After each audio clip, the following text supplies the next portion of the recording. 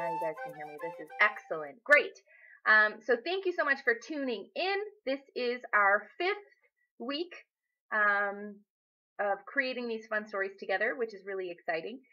This week's story is called How to Cure Intergalactic Hiccups the Hard Way, which is a pretty accurate depiction of what the story is. Martians are very happy things. They love to eat food and never get full. Werble is the only exception to that rule. Werble is the only Martian with a sensitive stomach.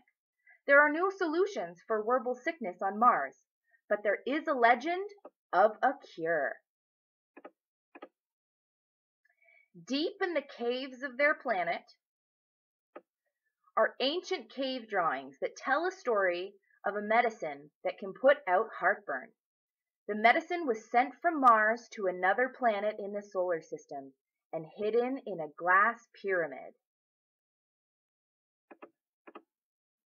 Werble and his best friend Breedy decided to leave Mars in search for the cure for heartburn.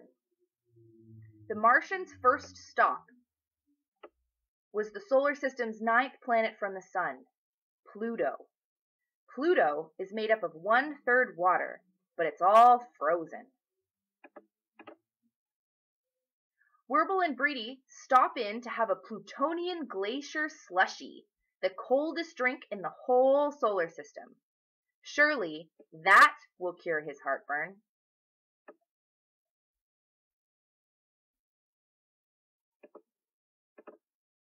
Werble ordered the biggest Plutonian glacier slushie he could find and gulped it down in one big slurp.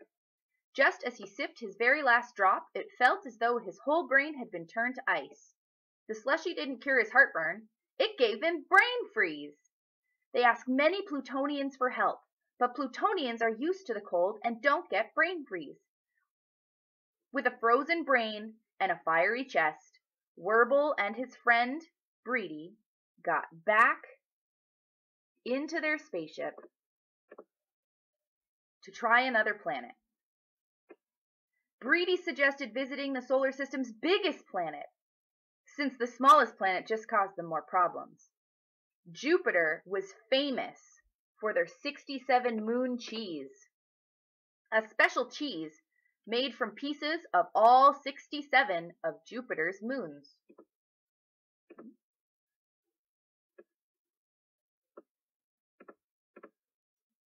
Werble was more careful this time.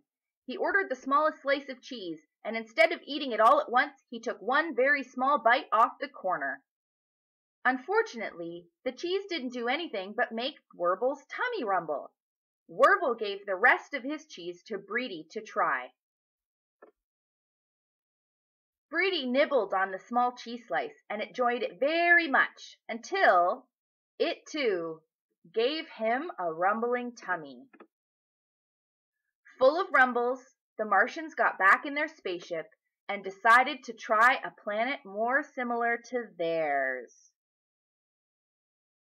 Earth. Look at that little Earth.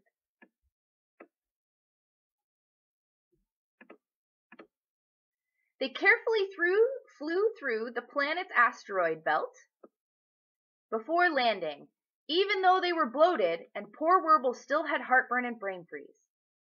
Werble was relieved when they entered Earth's atmosphere. The planet's global warming melted his brain freeze and made it easier to land the spaceship.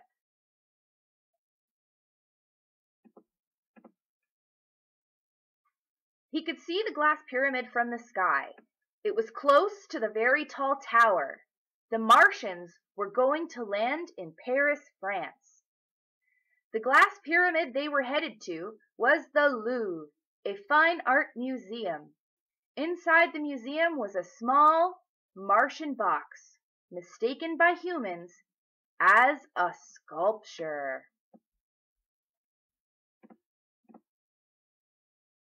After browsing the museum for a while, they came across the box. It was golden, placed on a pedestal, and lit by a spotlight. Werble and Breedy pried the box open, and out came a pink dragon, much too big to fit comfortably inside the box. The dragon was so pleased to finally be out of the box, but explained he was only free if the Martians knew the ancient code to receive the ancient Martian medicine.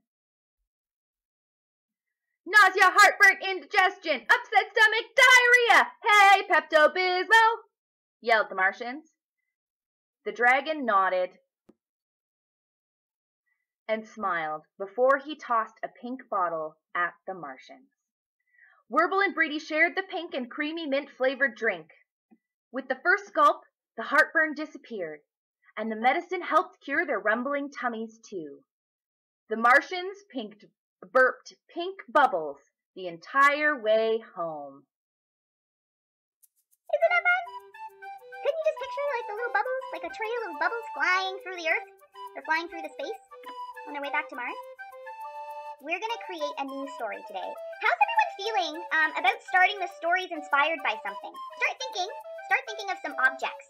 Start thinking of things, weird things you don't usually use every day. You might not see them in your house. Maybe you might find them at a yard sale. Or maybe it's something that might wash up at the beach. Or you tell me. Give me some ideas of some things. I want a whole list of things and an object. Giant French fries. You know what, Rebecca? You're a girl of my own heart. On the hunt for the biggest French fry? Have we found the biggest French fry? Are these French fries famous? Is this story about the French fries? Ooh, waffle fries. Waffle fries. So our French fry people have arms and legs, and their feet are actually whole potatoes. I like that idea, Cam. This alternate dimension where everything is upside down, there's absolutely no music, and all the people are made of French fries with potatoes for feet.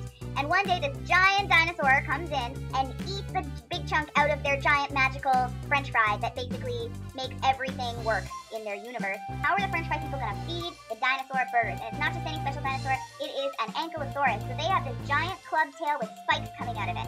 And when this dinosaur finally learns to love eating burgers, he gets a voice and he starts to sing, and he uses his big club tail to hold a beat. And then you know what? All of a sudden, the French fry universe people have a beat to dance to, and the entire civilization of French fry people with potato feet boogie down.